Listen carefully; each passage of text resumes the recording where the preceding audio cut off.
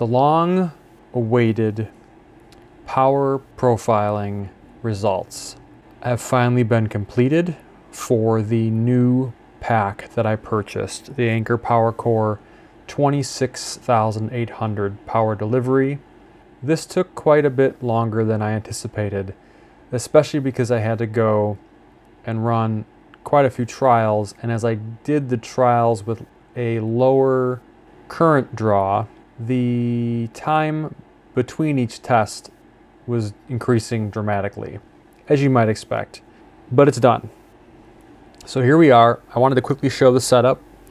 I did not end up using the USB multimeter in between the battery and the load because the USB multimeter appeared to have some sort of bug that caused it to erroneously report the capacity when the power was cut, when the battery reached its end of charge, and would give me capacities like 70,000 milliamp hours, which is just not correct. I mean, so I ended up using a simpler setup, which was just the battery, as is shown on the left here, plugged directly into the load, which has its own display and can measure the voltage and current and give you a overall amp hour rating as well as the watt hour ratings. A few things before we move on forward. The battery testing setup for the experiment went as follows. The battery temperature in the environment was roughly kept the same between about 65 degrees Fahrenheit and 70 degrees Fahrenheit. It was always kept indoors between that range of temperatures. When I charged the battery up, I would charge it all the way up until the LED circle stopped animating, and then I would unplug it and allow it to sit for about a half an hour, sometimes longer, minimum a half an hour, so that the battery could cool down so we get the real world use, because you wouldn't necessarily be charging the battery up all the way to full capacity and then suddenly be discharging it right away, at least from my experience using a variety of battery packs. I typically charge them up all the way. They sit for a couple days and then I'm using them for various things. When the battery was fully discharged, that was just when the load shut off and I saw the lights turn off on the battery pack. That was the end of charge. The unit was then plugged into another pack that was charged so I could read the values off of it, but I would, turn the thumb dials down all the way so that there's no additional current being drawn, so we got an accurate reading. And I think that about covers everything as far as charging. It was always charged using the supplied PD30 USB-C power adapter, and there were no other loads attached to it besides this synthetic load. I think that's it. Let's go on to the next piece here with the table with all the data in it. So I'll just go from left to right and then we'll sum it all up with a beautiful graph. On the left-hand side was the target wattage for each of the runs. There were a total of 8 runs. The first run, which was at the 27.1 watts, which I covered in the previous video, and then 7 additional runs, yes, 7 additional runs, to get a power efficiency profile. I wanted to do a few additional runs down to say 1.5 watts, 1 watt, and down to whatever the threshold was before it cut out. But these run times were getting quite long, as you can see on the far right column, which is just in hours. That is, I got from 5 watts to about 4 watts to 2.5 watts. It was 16-hour runtime, 21-hour runtime, and then 31.55. When I got to that 31.55, I was like, that's it. I'm done doing any more power profiling. But jumping back over to the left-hand side, we've got all the wattages that I targeted. Moving over one column to the right was the average voltage DC that I saw when I started the testing. As the synthetic load heated up, the resistance increased, and so the current would drop, and so I'd adjust it to bring the current back up to at least meet the intended approximate wattage I was looking for. The average voltage was measured once that synthetic load had heated up and there was no more sag occurring in the current. And so that took, for the runs that had higher wattages, that was only after maybe like 5 to 10 minutes. For the runs that had lower wattages, upwards of about an hour before I saw that voltage stabilize. The average voltage was taken after everything stabilized. And then it basically, I was kind of checking in on it an hour or so, and it just stayed because of the way that these packs run and Anker's voltage boosting technology, or whatever they call it. It never changed from the voltage, really, from its initial stabilized voltage value. Next column is the current. It was done in the same way as the average voltage, measured in equilibrium after everything had a chance to warm up. Column after that was the quiescent power draw.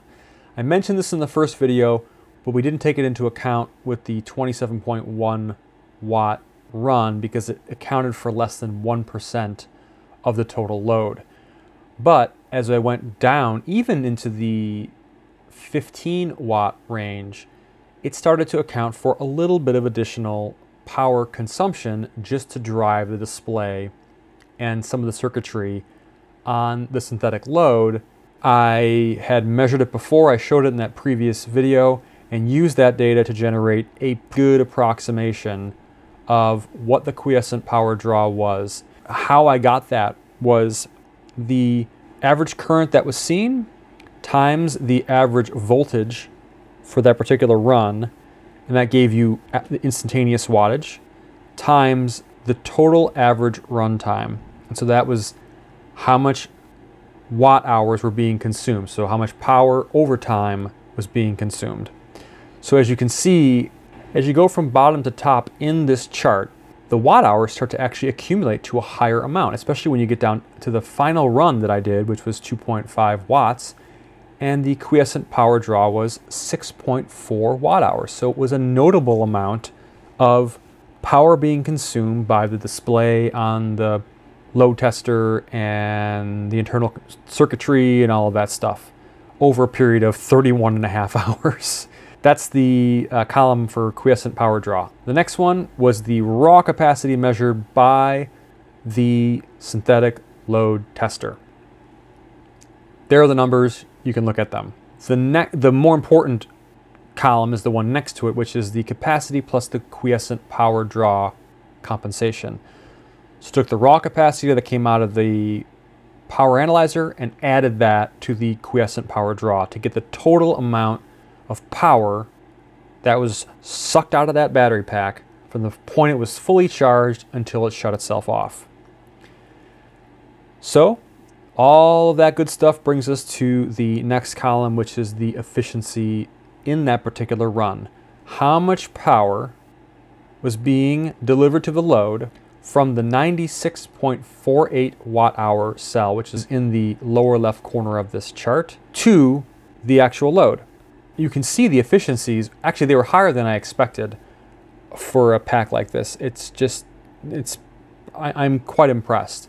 Even at the lowest loading at 2.5 watts, 3 watts, 5, 7, even up to 10 watts, you stay right in that 87 to 88% efficiency range. So that's really quite high. As you start loading it down, 12.5 watts, 15 watts, and then obviously the 27 watts, you're really putting that pack into high current draw, and then with the 27.1 watts, it was being boosted to 14.19 volts.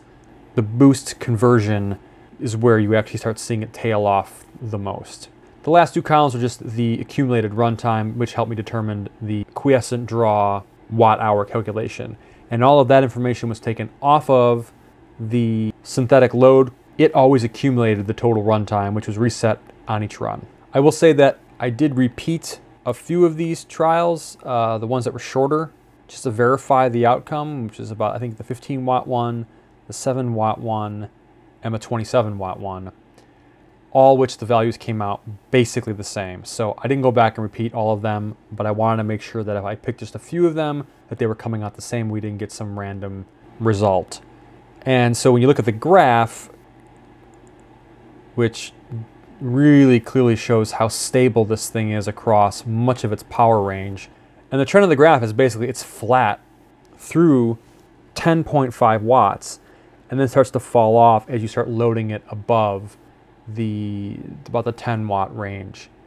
But all in all, the pack ran effectively between 79.5% efficient to 88.75% efficient throughout the most lightly loaded situation, not the extremely lightly loaded situation, but a very lightly loaded situation to the most power it could output, and remained quite efficient. If you like what you saw, please give a thumbs up and subscribe, and I will see you in the next one.